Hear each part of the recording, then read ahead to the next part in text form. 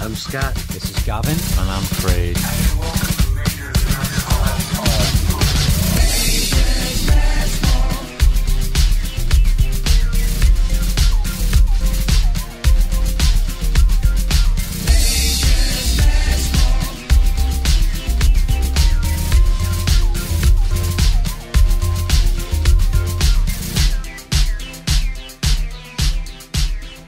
Welcome to Major's Mess Hall, episode 74.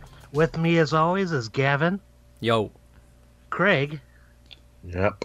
And myself, Scott. We got a great guest on with us today, so looking forward to it. And that guest is? Charlie Hester. She is a singing comedian. Is that what we would call it? Well, she's a stand-up comedian, but she does music as well, like as part of the stand-up, I would say. And I've got the chance to see her a couple years ago. She opened up for Sam Lasco at the Joker's Club in Indianapolis. Thought she was really funny. Talked to her about coming on the podcast then. Forgot all about it, but lucky we got her now. She's getting bigger, guys. Yeah, we had I've obviously never seen her live because I'm not there, but just the chat we had, so funny. She gave us this jingle which we'll play later on in this episode. And she's just hilarious and really nice, down to earth. So yeah, we got that coming up. But before we got that coming up, we're gonna do. People seem to enjoy. We did our little "What Would You Do" segment, which went down really well. People seem to find that very funny. So we're gonna do that again. And we're also going to talk about. We're going to do another top 3, and to try and keep it in with the theme of the show, we're going to do our top 3 comedians. So we can jump into that now, I think. I'll go first, and then Scott, you can go, and then Craig, you can go last. Sounds good. I'm going to say my number 3 of my top 3 stand-up comedians of all time, I'm going to say is probably Jerry Seinfeld. And I've never seen him live, unfortunately, although he is coming to the east coast of Canada. And me and my wife are talking about going, but we don't know if we're going to be able to, but I'm hoping to. But anyway, I just think he's fantastic. I obviously seen the show Seinfeld growing up, loved it.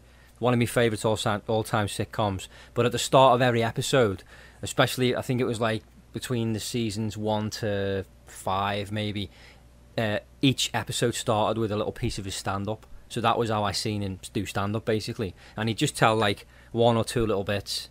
And I always found him funny. He's not crude, he doesn't swear, he keeps politics out of his stand-up. Which, you know, I'm not saying that's a must for comedians. You know, I do find some sort of satire funny, but Jerry doesn't do that. He keeps it all out, and yeah, I just think he's a really funny fella, and I really do hope one day I get to see him live. So I'd say he's my number 3. Number 2, this is so tough, but I'm gonna say, because this used to be my number 1, but number 2 I'd say is Billy Connolly. I don't know if you've heard of him, Scott. Yeah, I heard of him. He's up there in age, but he used to be the teacher for Head of the Class. What's that? It's a TV show that was over here for a couple years. Yeah? Scottish fella? He used to be like the teacher, and he was quick-witted and pretty funny. He is fucking hilarious. Like, his stand-up's amazing. Like, he's just got like this, all he has to do is shout. Like, if he just goes, one of those fucking noises that he makes, it just makes me laugh. But his stories are so funny, and I did get to see him live 2 years ago. He's, as Scott said, he's getting up there in age now. He's got Parkinson's disease, and I'm going to get this wrong, but I'm pretty sure he had prostate cancer as well. And he just jokes about it. He just gets up and tells jokes about prostate cancer, and I mean, it's all tongue in cheek, and it's very well done, and he's just a funny man. And even though he's getting up there in age, and he's a lot more frail now than he used to be, and he's not bouncing around like he used to, he's still got it. Like, he's still got the humour. He's still a fantastic comedian, and a lot of comedians look up to Billy Connolly as, like, you know, a bit of an idol. So he's one of the greats, definitely. So he's my number 2. Number 1, I reckon Scott already knows what my number 1 is. I'm going to say is Ricky Gervais. I've seen Ricky 3 times in stand-up, and each time I've seen him, he's been hilarious. He's probably one of the more controversial stand-ups just because of some of his jokes, and like he'll joke about like leukemia and stuff like that. And it's all like tongue in cheek and stuff. And Ricky's my idol in general anyway, even like with the podcast. Like Ricky was like my inspiration for starting, like for getting into podcasting, because I love Ricky's podcast so much. But just the stand-up is great, and I urge anyone, if you ever get the chance to go and see him, go and see Ricky, because you'll split your sides laughing. The guy is hilarious. All his stand-up, the specials he's done, they're all on DVD. I'm trying to remember the names of the ones I seen now, but the last one I seen was Science. He's since done another one since then. I can't even remember the name of it now, but anyway, it's on Netflix. So Humanity, it's called. So check it out. Go to Netflix and search Ricky Gervais Humanity. Funniest comedian in my opinion. Definitely my favourite. When I brought this up with you, I thought, well, this is going to be easy, but when you think about it, it really wasn't. No, it's not. It's not easy at all, because there's a difference between a comedic actor and a stand-up comedian. Not every comedic actor does stand-up, so it is tough to, because we can all pick like 3 Jim Carreys, but like to actually go stand-up wise, which is so much different, it is tough. It is. So my top 3, I thought about it. I got a new comedian. He snuck in on number 3, because every time I see him on TV, he makes me laugh. He plays Squirrely Dan on Letterkenny. He's K. Trevor Wilson. He's like a large comedian, but I thought he was funny on the TV show, so I looked more into him and been watching his stand-up on YouTube, and always a good laugh. Nice. Yeah, I never heard of him. Has he got any like stand-up like on Netflix or anything? No, he's got some CDs out. Okay. And like I said, he does like a lot of comedy festivals up there in Ontario, and yeah, absolutely funny guy. And like I say, he's kind of a big guy, big burly guy, and yeah, he talks about some funny stuff. So, my number 2, you might criticize this one. Go on. I'm going way back. I gotta go with Bob Hope. Okay. And he did a lot for the military. He was a good ambassador. Born in London and then came over to the States and lived to be 100. And every time I see him in movies and on stage, well, not personally on stage, but I always laugh. Even the jokes are old and dated, but the slapstick humor makes me laugh. And number 1, I share with you, man, Ricky Gervais. His podcast, you can listen to it over and over and over, and you hear something different each time, and his stand-up's funny. Humanity, it does make you cringe a little bit at some of the things he talks about, but when you think about it, it's funny. I like his TV shows, Derek, and all the other stuff. So, yeah, that's my number 1 pick. You've got to go and see him, man. If you get a chance, honestly, go and see him live, because watching the DVD is one thing, but the atmosphere within the arena or the stadium or wherever he is so much more enjoyable than watching it on TV. And see, I had a chance to see him last year when he was recording the Humanity Tour in Chicago, but it was a Wednesday and a Thursday because he did 2 nights at the take Chicago a fucking Theater. day off. I don't do that, man. God. I feel too guilty. Why do you feel fucking guilty, mate? This is what we live for. I call off like 1 day a year, man. Why? Just fucking teacher's pet. The last time I called off is when I picked you guys up from the airport. Just to, seriously, jokes aside, right? What's the point in life if you can't enjoy yourself? You would I know you would. You would love to see him live. If you get the opportunity, fuck work, man. Seriously. No. I know you got a good boss, and that's great because he's a great guy, and my boss is a great guy as well. But fuck work. If you need to take a day off, fucking enjoy yourself. And I enjoy myself on the weekends, so if he ever comes in on... Yeah, no, that's good. But sometimes, for instance, he wasn't doing a weekend, he was only doing a week.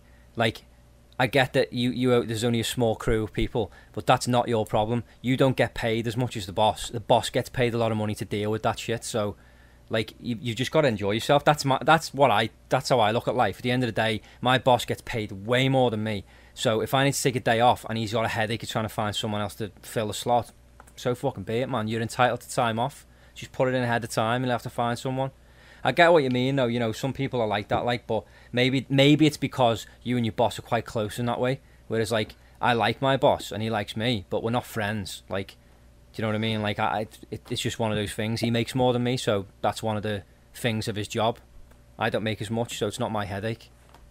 Right, I agree. And then Craig, he doesn't give a fuck at all. He'll just take a time off. He'll just take time off and tell him he's taking time off. I took a few days off when I move out. So why? Because it's during the week. Oh, you mean but to move? You mean to move in? To move in, yeah. Do that in a day, though, can't you? It'll be all day, so I won't be able to make work. Yeah, so how many days have you took off? It's on the safe side. 3. On the safe side? You'll get it done in a day. Yeah. He wants to break it in, man. See what I mean, Scott? 3 days to move. I'd understand if you were loading up a whole house to move into another house. I wouldn't. You can do it in a day. I mean, like, if I move all my shit out of here, you know, that would be a day to, you know, just to move everything up, pack it up. You'd have it done in a day with help. Yeah, with help. Craig, how much help you got? It's just me and Leanne and the 2 removal guys. So not just you and Leanne then. You could have asked people for help. Oh, maybe Dave, but we'll see what happens. 3 days off to be safe. I mean, you could just buy your friends a beer and to help move and. But anyways, we're moving off the rail here. Yeah, okay, Craig. Top 3, mate. Well, I don't have one. What do you mean? I said to you do top 3. I don't like comedians. Oh, I have a top 1, that's it.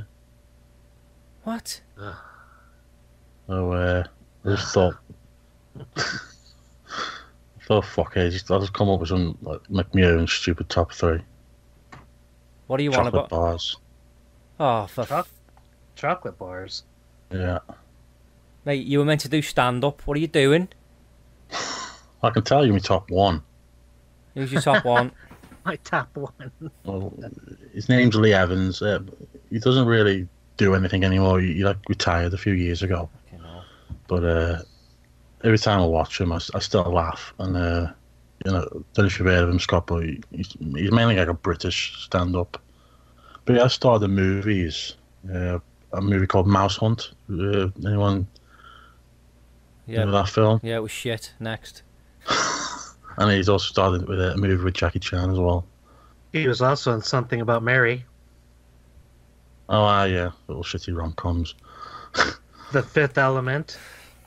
Oh, yeah, and that as well. So he's your top 1, is he? Yeah, not like anyone else. That must have been hard, deciding who was going to get top 1, whether it was going to be Lee Evans or Lee Evans or Lee Evans. Jesus Christ. I feel sorry for Lee Evans and Lee Evans that came 2nd and 3rd. Glad you did your homework, Craig. That's it, mate. I said top 3 comedians. You come up with 1, and then what was all that drivel about chocolate bars? I was doing my own. So you've come up with 3 of your favourite chocolate bars in the place of 3 top comedians. Yep. What are they? Number 3, chocolate bar called Yorkie. Number 2 will be Cadbury's Ripple. We're literally just listing your favourite chocolate bars now, aren't we? And number 1, it only comes out on Easter. It's they're called Cadbury's Golden Eggs. I'm so glad we don't charge for this. Fucking Oh, hell. So with these Cadbury's Golden Eggs that you get at Easter time, is it Easter or Christmas? Easter. Okay, so Easter time you get these. You get them in a box of 3. No, they come in little bags. You know, like the mini eggs. Yeah. You get them in bags as well. It's like them. Same size. It's like caramel crunch on the outside, and it's like chocolate on the inside. I bet you just fucking throw the whole lot in without even thinking, don't you? I put like a big massive handful, yeah. I knew it. You don't get much in a bag. Right, let's before I lose the will to fucking live, let's go through to our interview now with Charlie Hester. Major's Mess Hall. This is Jim Leahy. We're talking to Major's Mess Hall. Randy, fuck off and give me a drink, buddy. You're listening to the Major's Mess Hall podcast. Hello. Hello. How are you, Charlie? I'm good. How are you guys tonight? I'm Excellent. doing great. So, welcome to Major's Mess Hall podcast. Well, thank you for having me. I'm excited. Oh, don't get too excited. Okay. Never mind. Don't get excited at all, because it's really not that great. Oh. So, well, anyway, I'm Scott. I'm the one that met you at the club for Sam when you opened up for him. And with me, my co-host is Gavin. He's in Halifax, Nova Scotia. Hi, Gavin. Hi. Like, listen, you can't just say I'm in Halifax, Nova Scotia, and not finish it up with "but he's from the UK," because she's going to get confused with the accent. Okay. So, Charlie... He does that every time. So, Charlie, you got to ask, how'd you get into the comedy business? Oh, wow. Well, I was working on a project with Jonathan Katz from Dr. Katz Professional Therapist. He had a show on YouTube. It was a cartoon called Explosion Bus. And I'm a huge Jonathan Katz fan anyway. Anything he and H. John Benjamin do, I'm there. I'm in it. I'm in love with it. And so I had a spin-off of his show. I was the Crazy Cats lady. And all of the other people who did spin-offs, they all did comedy. And Ian Abramson and Tim Barnes especially. And they just were like, why don't you try stand-up? And I thought about it, and I thought, well, why don't I? And so I did. And my very first set was on New Year's Eve 5 years ago, and it was terrible. I mean, I didn't record it, and thank goodness that I didn't. I still have the notes, and I cringe every time I look at them. Yeah, and so, but I got a couple laughs in there, as you do, and that was it. I was hooked. And now this is all I do. And 2 weeks ago, you headlined your first show. I did. Well, I headlined my first comedy club for a whole weekend. So that was super fun. I was up at the Drop in South Bend, Indiana. All right. Yeah, see, I'm not too far from you. I live in St. John, Indiana, up in the northwest corner, Indiana. Okay. On northwest. Okay, so you're kind of up in that general area, too. I'm up towards Gary. Okay. And I just tell people I'm from Chicago because no one knows where the hell St. John, Indiana is. Right? Yeah, so. I live in Danville, Illinois, and so people always ask, oh, is that near Chicago? No, I live in not Chicago. I'm like the rest of the state down further, so. Man, you've had some famous actors, comedians come out of there. We sure have. We've had Dick Van Dyke. We've had Donald O'Connor, Jerry Van Dyke, Gene Hackman, Helen Hayes. Yeah, we've got a bunch. I have a lot to live up to here. You got some big shoes to fill, and you're doing it well. Oh, I'm trying. So. I apologize for the people that are going to be listening to this show. I didn't properly introduce you because I was excited about getting you on. Oh, that's so cute. No, but a bit creepy, actually, really, Charlie. I apologize. Online with us right now is a great comedian. Her name's Charlie Hester, and she travels around and she does a lot. You do a lot of charity work too. Like when we had the hurricane relief and all that. You jumped on that and rented the vehicle and got stuff, right? Yeah, well, we didn't end up renting a vehicle because that was just going to be stupid expensive. What we did was my friend Maggie flew out from LA. This was during Hurricane Harvey, after the few weeks following that. And we went on a 6-city tour, and we went to Indianapolis, Louisville. Where else did we go? Memphis, I think. We went to Columbus, Mississippi. We went to Dallas. We were all over the place. And Huntsville, Alabama. And yeah, we put on a tour called Two Girls, One Truck, except we didn't have the truck because it was expensive. But we had people bring pads, tampons, diapers, and baby wipes. And we packed my car full. And halfway through the tour, we had to buy one of those big, like, zip-up additional luggage bags that you get at, like, Walmart is where we got ours. And we had it packed with pads and tampons and diapers and wipes. And then we donated all of that down in Austin. And then they took it from there over for their hurricane relief efforts. That's awesome. Yeah. So that was pretty fun. That was a really great tour. My friend Maggie Mayfield, she lives in LA and she works for Coast Radio, and she's a hell of a performer, and we had so much fun. So I got stuck in a shopping cart that trip. How the hell did you manage that? Well, Maggie was inside getting something at Walmart, and there was a cart next to our car, and there was like nobody around. And so I got out of the car because I was bored, and I was like pushing it around, like riding the shopping cart, around the parking lot. And then I decided that I was going to sit in it. And so I did. And then the cart rolled a little bit, and then I couldn't get out. And so I FaceTimed Maggie and also on Facebook. And then she had to come running out of the store and help me out of the cart. And she still laughs about that to this day. I'm a big dork. That's what it is. Yeah, I am too. I still find myself with a heavy shopping cart jumping on that back bar and trying to ride the shopping cart like I was a little kid. Yeah, I'm going to do it until I'm 80 or until I break a hip. And even then I'll probably still do it more because it's fun. I think that you should do it. You got to enjoy life. The stupid little things are the best things. Yes. Well, we threw a shopping cart down a hill, didn't we? Just for the hell of it. Yeah. You throw them down hills? Well, he lives. You like the Trailer Park Boys, don't you? Yeah.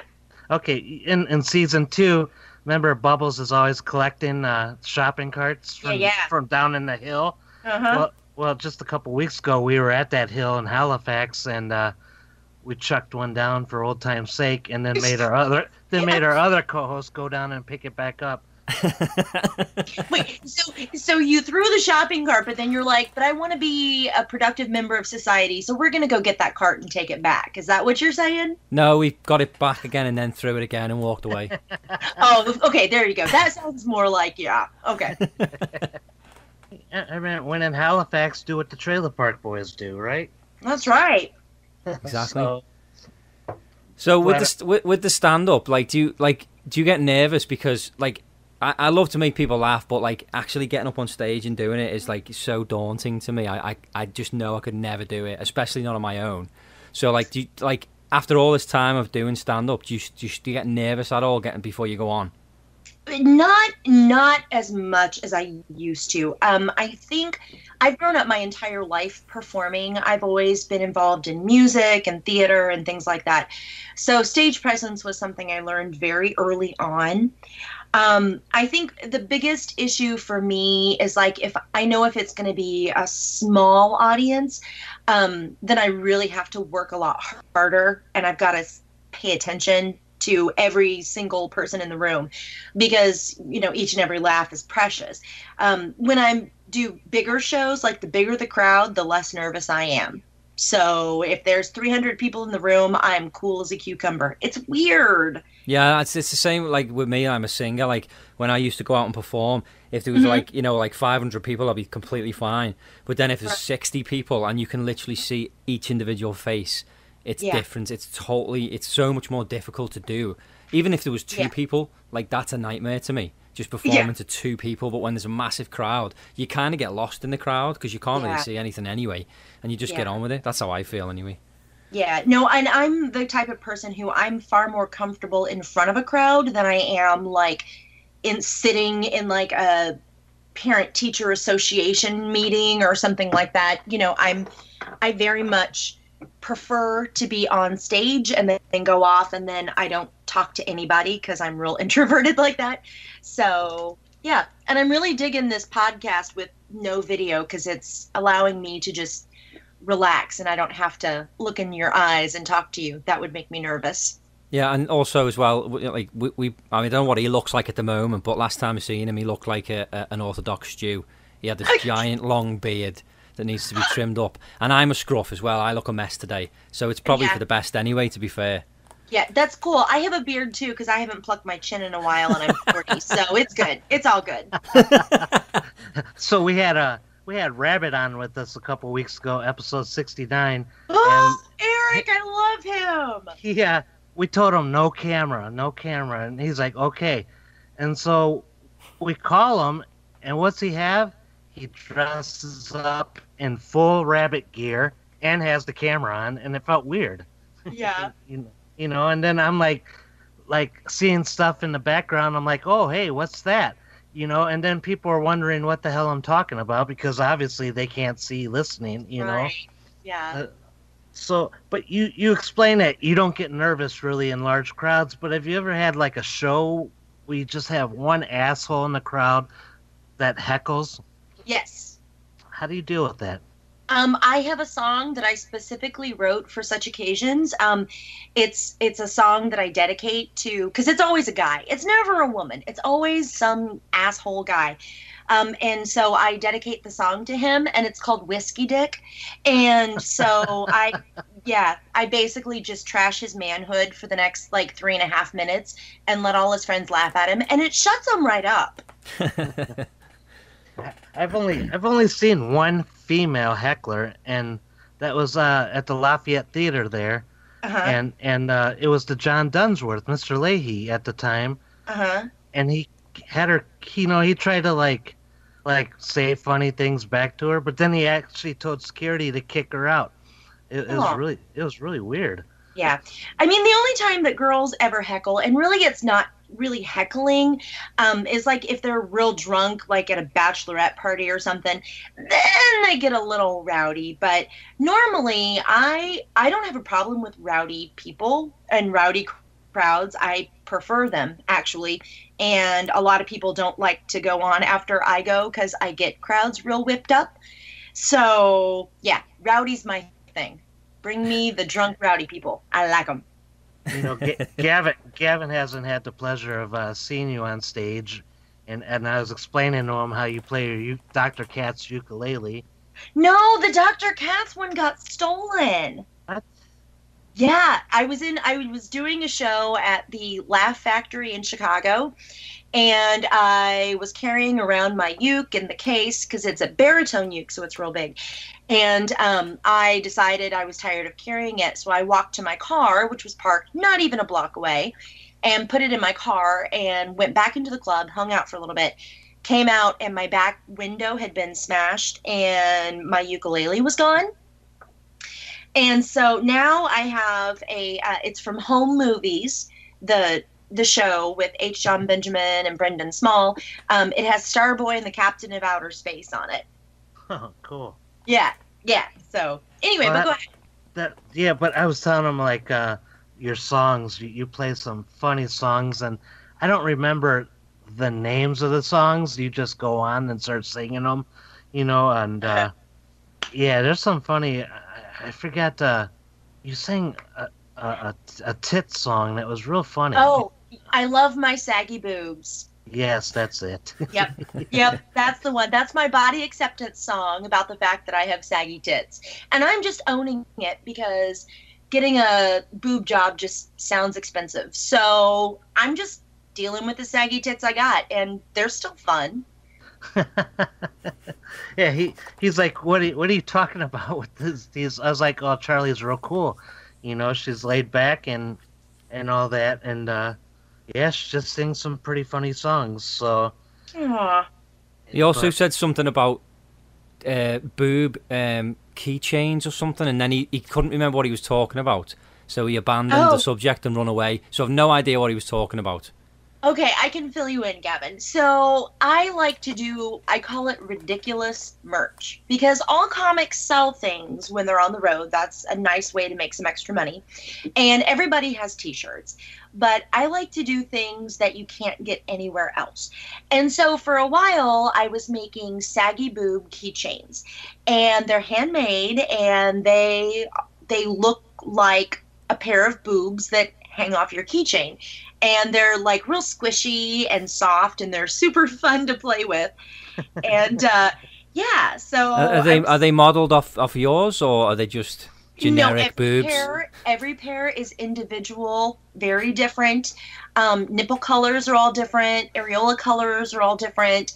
I have several different skin tones. Yeah. There's a mastectomy pair that has one boob that's not there, and there's no nipple on that one. I try to be real inclusive, and yeah. Okay, that makes more sense than what he was blabbering on about. Thanks for repping my merch, Scott.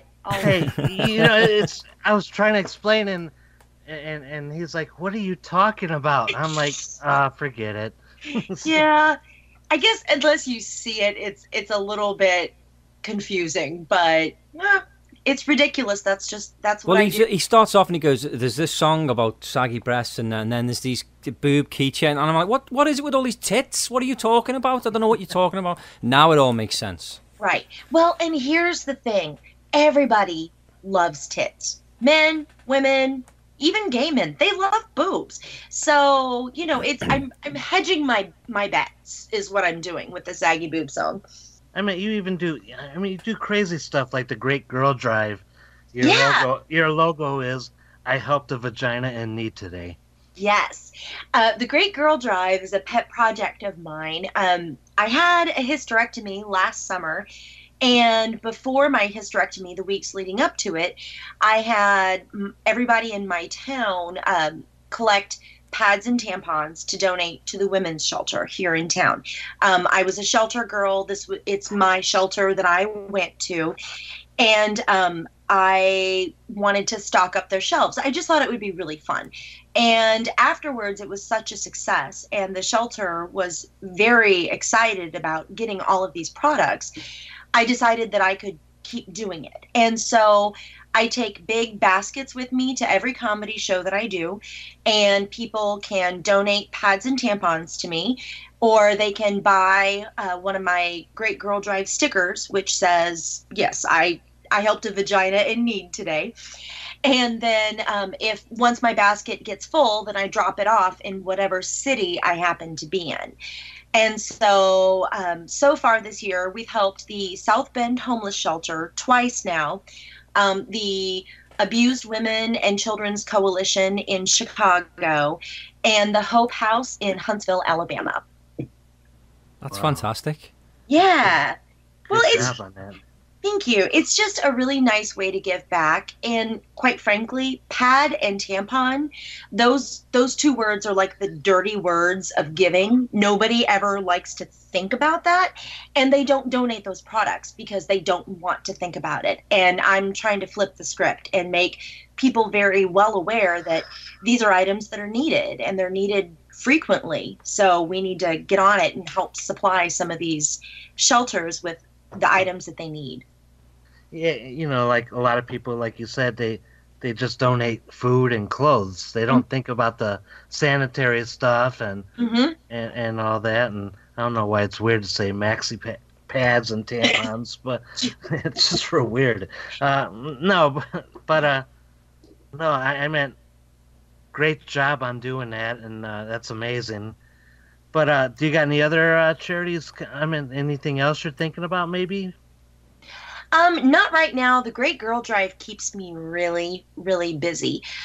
Later on this year, I'll be out in LA, and we're going to try and do several shows in a row and try and help some Los Angeles shelters. And I mean, this is really a passion of mine, and I think it's the one that just, it means the most to me. So, I mean, other than that, I try and like help out with any charity shows that people have. If they ask me to come and, you know, help with a fundraiser, I'm always on board for that. So, but yeah, the Great Girl Drive is just the one that I personally focus on the most. So, how long does it take you, you know, when you sit down and write your comedy bits out and all that? Like, how much thought do you put in to like one bit? Well, I guess it's a little different for me because I do musical comedy. And so basically what I do is on my long drives home from comedy shows, I'll start noodling ideas for songs, and then I'll record them on my phone. And then when I get home, I'll see if there's anything there. And if so, usually I know it's going to be a song that'll work because it'll only take like a day to get it completely written. And then after that, I throw in jokes where there are chord changes on the ukulele that I am not good at navigating. And so that gives me a minute to sort of get my fingers where they need to be. And that's why I tell jokes in the middle of my songs. So it's just what works for me. So yeah, that's kind of my process. It sounds really simplistic, but it's a lot. It's a lot more than it sounds. No, your show to me, I mean, obviously I've never seen it, but it sounds so different for a female performer as well. Like, you'll see a lot of, like, you know, male performers getting up and playing comedy songs and stuff, but I've never really seen it before from a female, especially with a ukulele as well. I mean, it sounds like a really unique set. Yeah, there's a few others of us out there, but I always say that we're unicorns, especially the females. Musical comics in general are not, there's not that many of us. And so when I find a female musical comic, I usually try and help them however I can, you know, get connected with them. And because it works better for all of us when we sort of have that team mentality and we help each other out. And, you know, because there are some bookers who simply will not book musical comics. And, you know, we need to know who to avoid and who not to, I don't want to say waste our time on, but that's, you know, comedy takes a lot of work and booking is exhausting. And so any information I have that helps me use my time more wisely, I want to know, and I want to share that information as well. So why would people not want to book a musical comedian? I don't understand that, because when like a comedian is fantastic, but when you add music in, you know, that's just another element that, you know, it's more of a reason to book than not book. Oh, I would agree with you, Gavin. Unfortunately, we are in the minority. Trust me on this. I mean, it's getting better, and I think that the more recognition that I can create for my own career, the easier it will get. But right now, I'm sort of in that middle of the road. I'm not that well known, but I'm also not just an open micer. And so it's a lot of knocking on doors and, you know, breaking on stages and, you know, trying to make the most of every single show. Yeah, and it's good that you're staying true to yourself and you're not, you know, to get gigs where they wouldn't book someone that plays. It's good that you're not saying, you know, I'm going to put the ukulele down and I'm going to come up with another set where I don't play the music. I think that's great that you're staying true to yourself. Yeah, and I get asked that a lot. People always say, oh, it would be so interesting if you didn't do any music. Well, when I first started doing stand-up, I wasn't doing music, and it wasn't fun for me. And so once I started doing the music, that was when I really found my voice, and that was when I started booking a lot more shows. And so, yeah, I make no bones about it. I don't work clean, and I do musical comedy. And if you don't like that, then just don't book me. It's fine. So these songs that you've done, have you recorded an album with these tracks? I am in the process of doing that right now, actually. So hopefully by the end of summer, I will have everything ready to go and up on iTunes and, you know, all the platforms. Excellent, because like I know for myself, when I go and see somebody perform comedy songs, if I like the songs, I want to take them home with me. So Right. that'll be fantastic. You'll like her songs. Everybody likes the song Part-Time Hooker. That's the one that everybody just can't get enough of. I So, already like the title. yeah. I'm trying. Did you sing that on? I'm trying I to did. remember. I did sing it that night. You know, I think you sang that. You're not going to remember this. I know you're not. But I was sitting in the front row, in front of the stage at Joker's, Uh-huh. and I was texting actually Gavin, telling him about like the different acts and all that. Uh-huh. And you even stopped to say something about me being on the phone instead of paying attention to you. Well, that's sounds true, like because you were a dick for doing it, so she had every right to say that to you. You shouldn't have been on your phone. I wasn't interested in you texting me anyway, so there was no point to it. You're wasting That's my time amazing. and Charlie's time.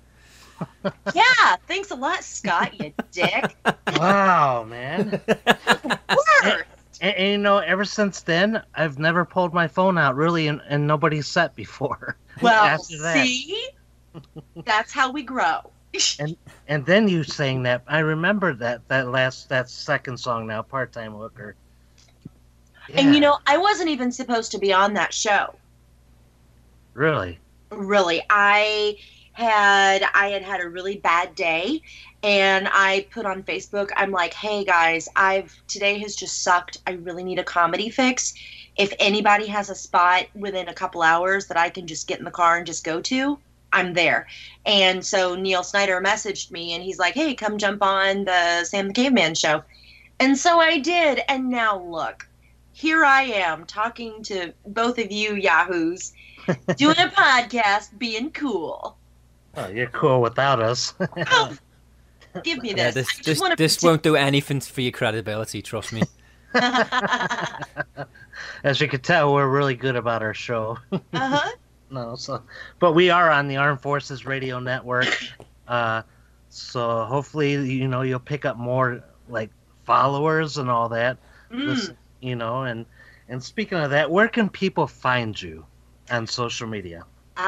Yes. On Facebook, it's just, I don't have a comedian page. It's just my personal page. It's just Charlie Hester. On Instagram, I am Charlie Hester Comedy.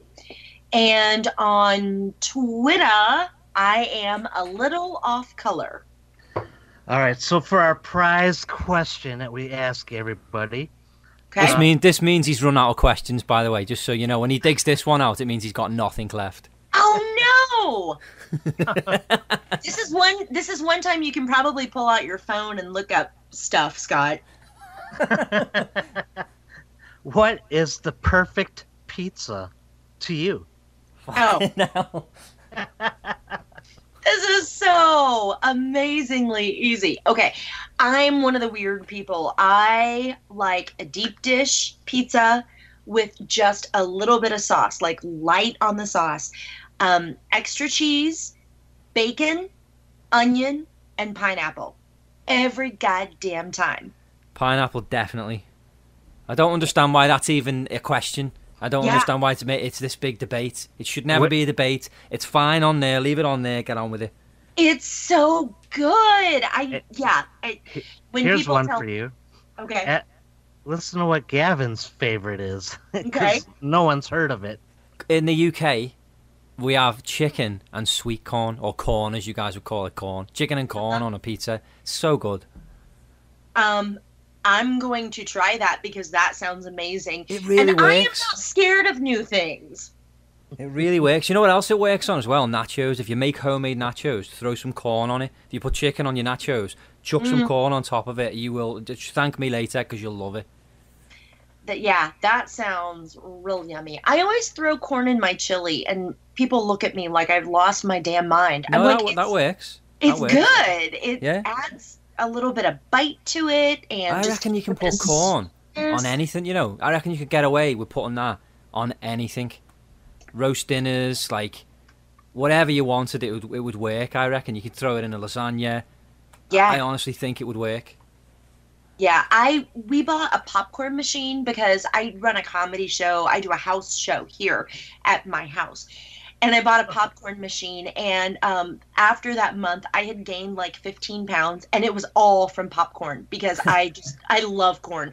And so yeah, that wasn't so good. I've had to lay off the popcorn making for a while.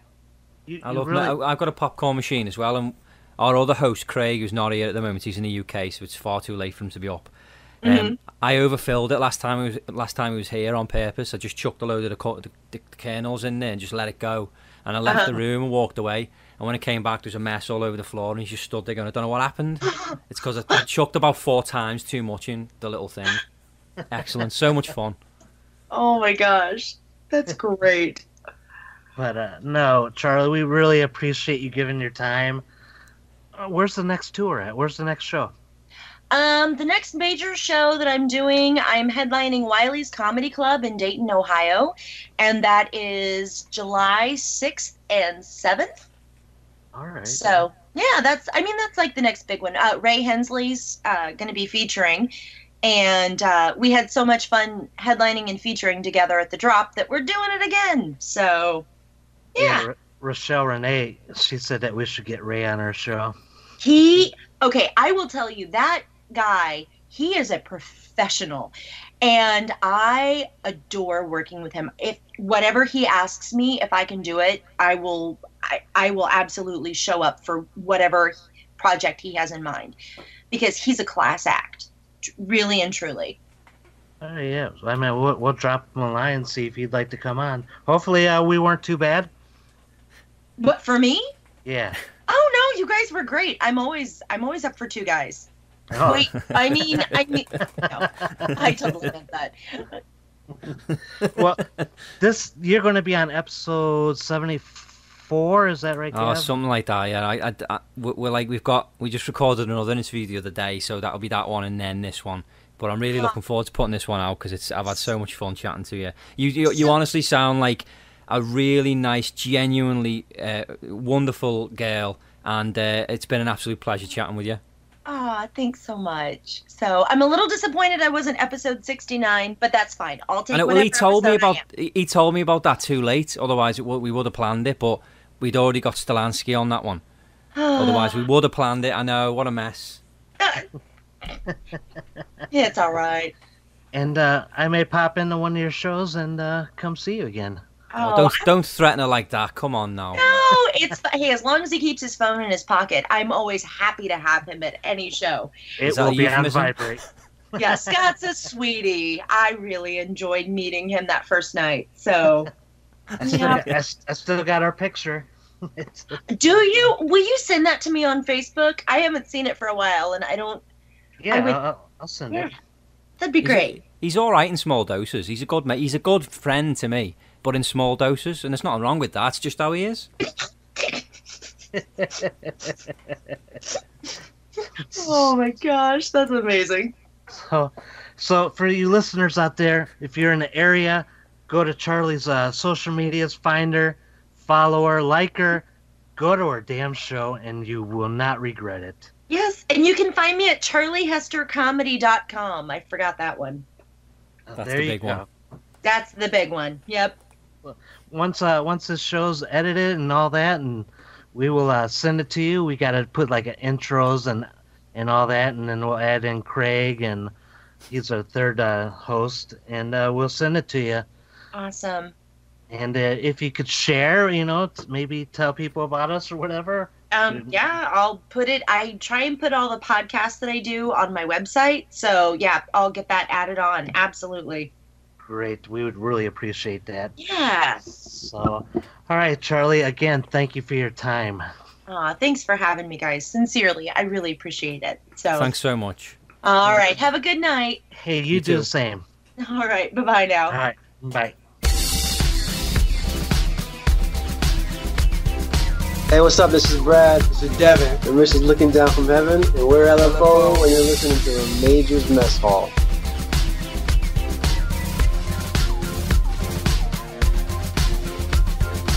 So there was our interview there with Charlie Hester. I want to say thanks again to Charlie for giving us your free time. It meant a lot to us. and we really do hope you come back on again soon and have another chat with us. What, Scott? You breathed like you were going to speak. No, I'm just saying I hope everybody likes it as much as we did. Thanks, Craig. Yeah, Craig. Like people love you. Like it's been established. Like, you know, people sing songs about you and stuff like that. But when you literally sit there going in the background, it's really annoying, mate. Especially when people are trying to talk. Don't give a shit about Scott. Wow. Okay, no. Okay, so let's move on. Let's do our what would you do. So this is a segment where we take scenarios and we each ask each other what you would do in that situation. I have got a question for you. What would you do? And I think that she has one too. What would you do? I'd like to know how you handle this. What would you do? You must think I'm taking the piss. What would you do? So, this time, I am asking Scott. Scott is asking Craig. And Craig is asking me. So, who wants to go first? I'll go first. Shoot. You ready, Craig? Yeah. All right.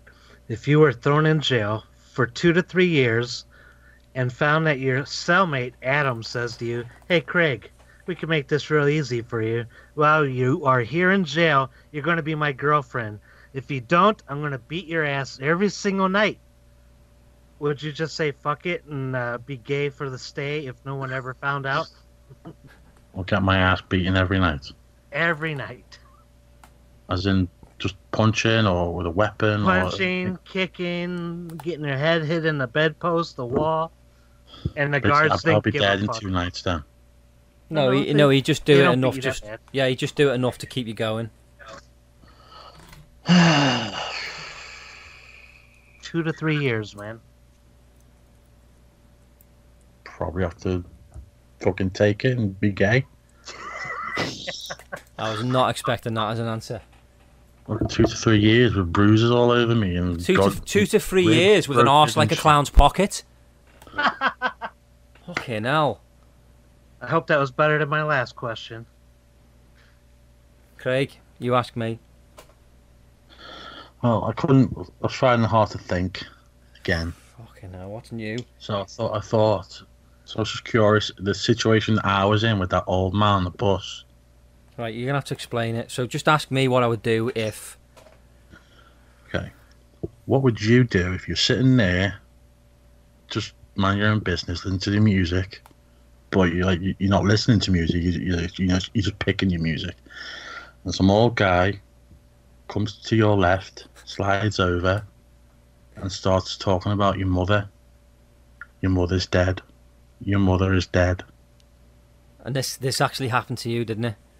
Yep. Right, wow. And just very quickly explain what you did in that situation. I lost my rag with this old man, and I told him to shut the fuck up and fuck off and all that. And he backed off. And he got thrown off the bus. Did he? You did or he did? He did. I don't remember. Oh yeah, he did, didn't he? Because apparently before we got on the bus, he was harassing all the passengers. Yeah, he was. He was mentally unstable. Okay, so what you're asking me what I would do? Well, seeing as there was a small child right close to you, I wouldn't say to him, "Shut the fuck up" in front of a little kid. Yeah, but the mother was like, she was all right with it. Yeah, you did apologise to the mother, didn't you, for swearing? Yeah. So if it was me and he did that, I'd probably just get up and move. To be honest. Okay, you wouldn't say anything. He's mentally unstable, mate. It's a waste of time. It's like you before with the chocolate bars. You're mentally unstable, so it wasn't worth me going into it with you. So I just moved on. I let you say your top 3 and moved on. But that's probably what I'd do. What happens if he gets up and moves with you? At that stage, I probably see. Just for future reference, you're not allowed to jump on someone else's. What would you do? I was going to jump on. No, I'm just saying. I was going to jump on yours before and making it a little bit more difficult. But then he said that he would be gay anyway, so I basically couldn't jump in. But I was going to say something else, but never mind. Gotcha. So yeah, to answer your question, if he followed me, I would probably I'd probably go and tell the driver and just say, "Listen, he's saying abusive stuff to me. I've just gotten up and moved, and he's doing it again. So either you say something to him or I'll have to. And the driver most likely would kick him off the bus. That's probably what I'd do. I wouldn't want to get into it with him because there's no point. People like that don't listen. Gotcha. So that's probably what I'd do. I think the old man had a problem with mobile phones. Why? Because the little girl was playing on her phone. No, the mum was on her phone, and I actually remember the guy saying, "You don't care about your daughter, do you? Because you're playing on your phone and all that."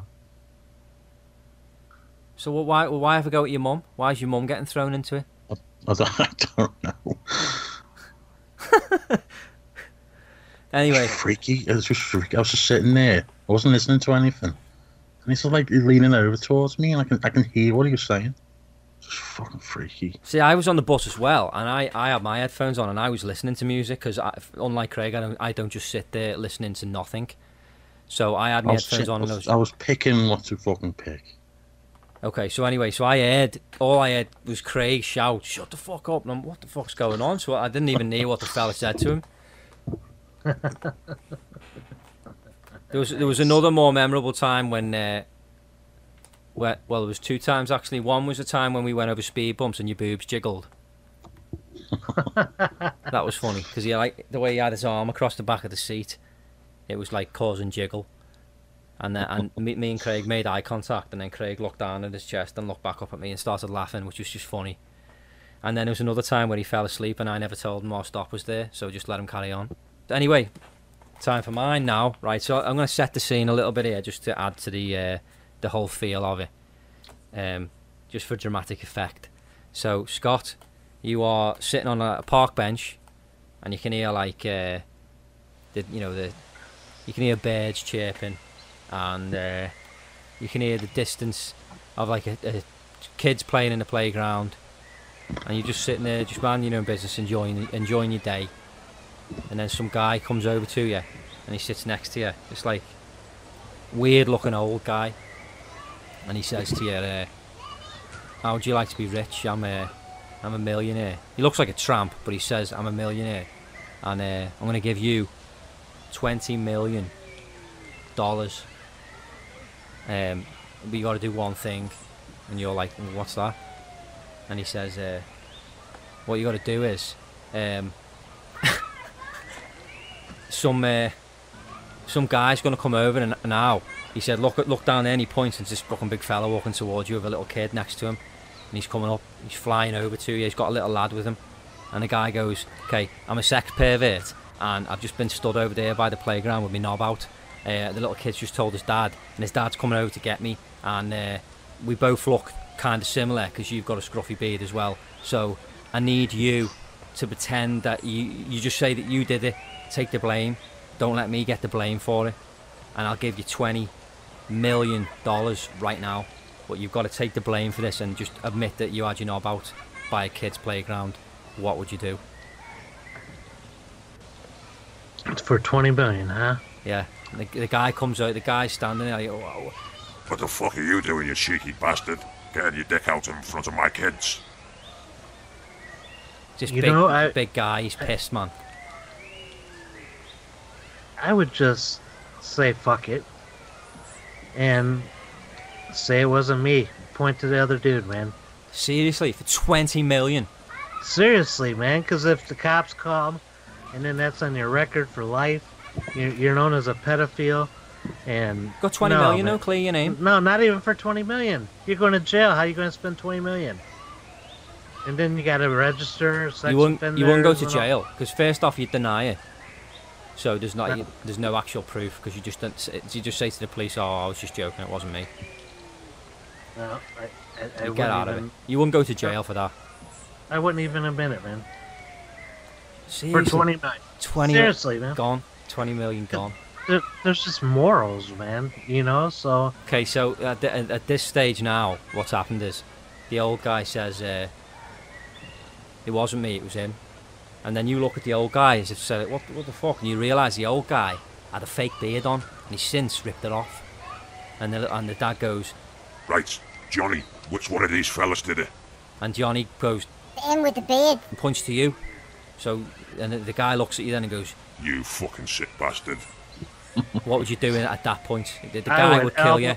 I would elbow the fucking guy in the face. Right, okay, so at this stage, the guy's called for backup now, so another 6 of his mates are all running over, all going, you fucking pervert, get here now, you fucking sicko. What would you do? Regardless, man, I would still say it ain't me, man. So yeah, but you're getting battered now, so you wouldn't even run away. But at least I know that I'm being honest. You know what I mean? This one, yeah, that's what I would do. And then the old guy who had the fake beard on, he says, yeah, it was him, I seen him, and blames you anyway. So you've just been fucked over, mate, big time. No, because I'd take that, I would follow that dude home and beat his ass. You'd be dead, mate. You've just had 7 dads all batter you. They were all big wrestling guys. It's only gonna hurt for so long. I couldn't do it, man. Craig, what would you do, mate, in that situation? Fucking do what Scott did. Would you? Well, yeah, I don't want to be a perv and all that. For 20 million, you just say you did it. You just say, yeah, it was me. Yeah, I don't know what I was thinking. I just did it. I'm sorry. See, what you should have said was, this is where you two haven't thought. You should have looked the dad square in the face and said, yeah, it was me, but you walk away from this and I'll give you 2 million. And the dad goes, yeah, okay. And you give him 2 million, and you've still got 18 million. So you're still a rich man. But it's us, so nothing ever goes our way.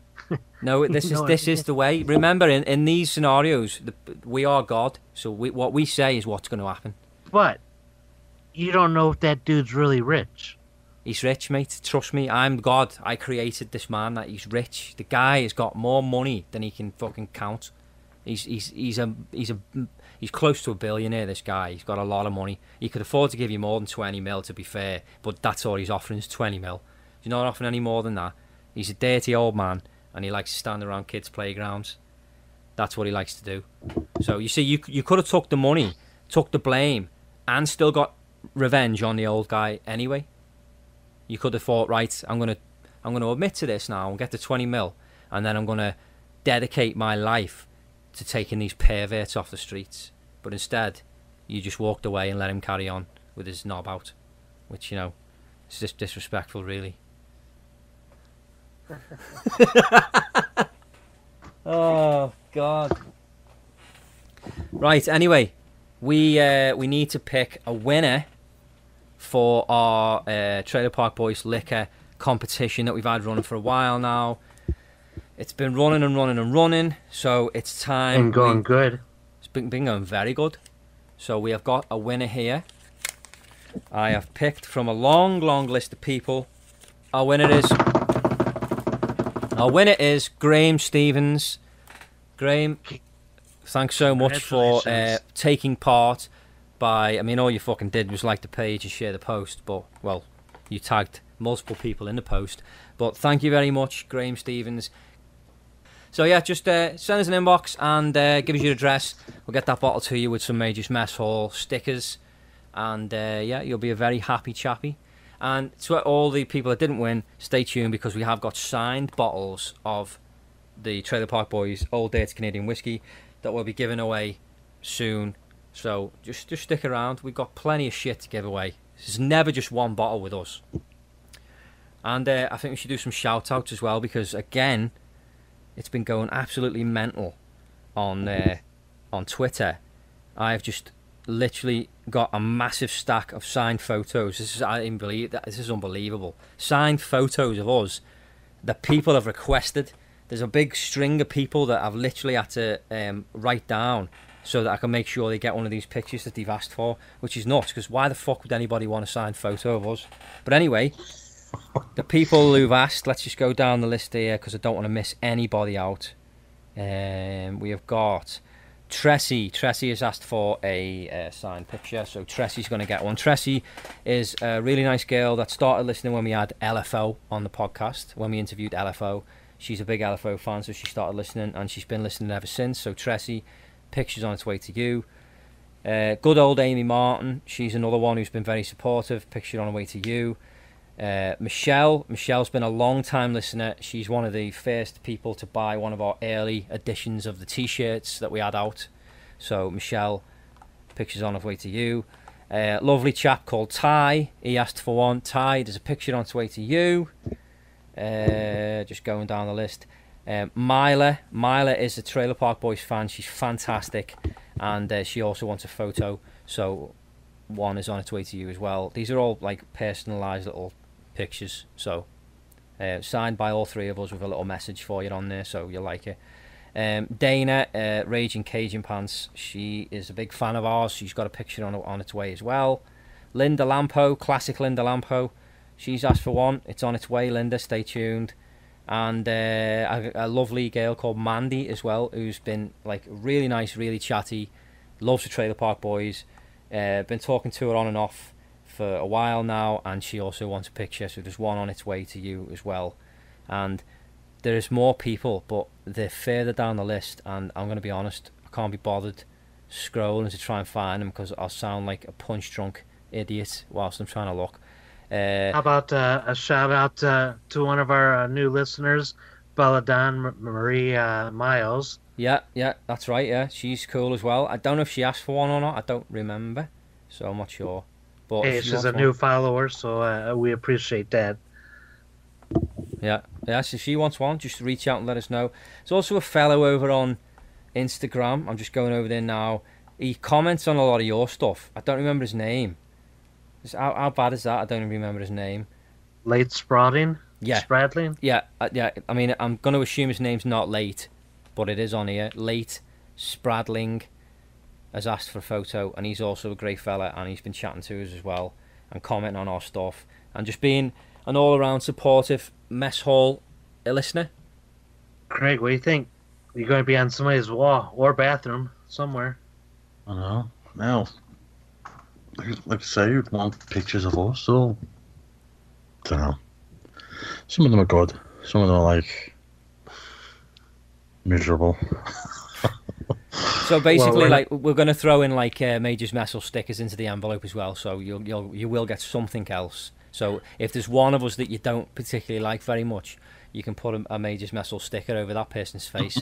Now, I will be putting a minimum of 3 stickers in each envelope. So if you don't like all 3 of us, you can put a sticker over each of our faces if you want. Just take your pick. It'd probably be over mine. Hey, I also want to, as we do every show, man, I want to give a shout out to Mad Hatter Shows at mhshows.com. Neil and John, you guys have been terrific to us. They got some big names coming up pretty soon. I mean, Tom Arnold's coming up at their show. Dustin Diamond's coming to their show. So go to their website again. Tickets are cheap. I mean, for Tom Arnold, it's only $27. That's cheap for a big name. So check them out. One of these days, I'll get to a Mad Hatter show. Oh, dude, that'll be so great, man. I mean, they got a show tonight in Indianapolis with Ryan Upchurch, and they're sold out. Wow. So they're doing a really great job. Check out the website. Again, we're going to put a link in our description. Check out Charlie Hester, even if you go to her YouTube page and follow her on Twitter and Facebook or whatever, and let her know you heard her here. You know, that just shows that we do have listeners. So, and plug the t-shirts as well. And also, you can go to our website, majorsmesshall.com, and you can check out our Twitter page from there, our YouTube page from there. We started to put new videos up. You can go to our Facebook page off of there. You can go to SoundCloud off of there. You can go to where Teespring's off there and find many designs of our t-shirts. And I think they're relatively cheap. And you could buy Dick Johnson shirts there. You could buy Cove Boy 709 representation. You can buy just our stuff, Major's Mess Hall Podcast. So, and as well, I mean, it's it's going to be old by the time this comes out, but it's Bertie's birthday today. Bertie, aka Cove Boy, is 29 years old today, so happy birthday to the Cove Meister General. Happy birthday. Yeah, Craig. Birthday. Yeah, there you go. There you go. You got 3 happy birthdays there from all 3 of us. Enjoy your day, but like I say, by the time you listen to this, you'll be closer to bloody 30 than you are 29. So anyway, it's time to go. I've had enough. Thank you for listening, guys. Talk to you soon. Cheers. Yeah. That's it. Fucking hell. Craig, he's just called you to tip, mate. Did he? Yeah. Yeah, he did. Ah, well.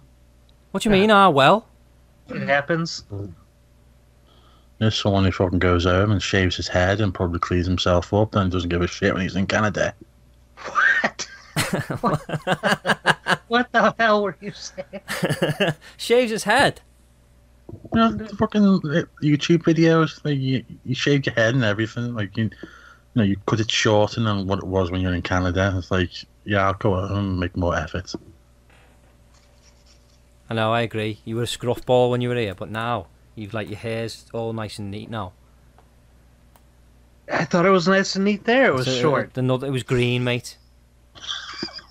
That's another But photo she fucked. You cannot see anything green in my hair there. You look like the Incredible Hulk. Trampy. You wouldn't like to see me angry, Mr. Mc... Well, yeah, okay, broccoli boy. Right, we'll anyway, guys, talk to you later. Bye. Bye.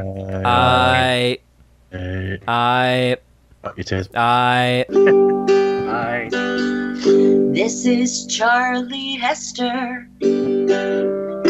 I'm on this podcast with 2 guys, and I have only met one of them, but they seem really nice. Even though Scott likes his phone too much, Gavin likes corn on his pizza, and it's Major's Mess Hall. It's your favorite podcast. You should listen to every episode. So just do that.